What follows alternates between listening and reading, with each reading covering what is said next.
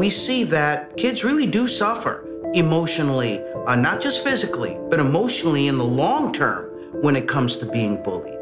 Their equilibrium is completely thrown off because they're being inundated by negative messages, and eventually that body and the mind begin to wear down.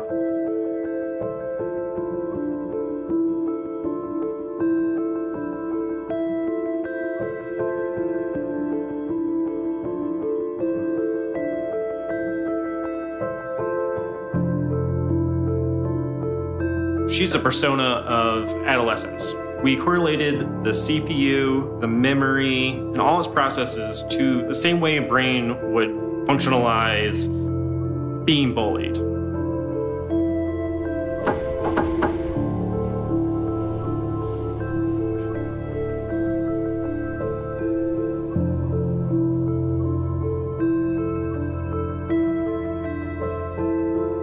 As Emma is subjected to bullying comments, her CPU load increases, her memory use increases, and overall, her temperature increases.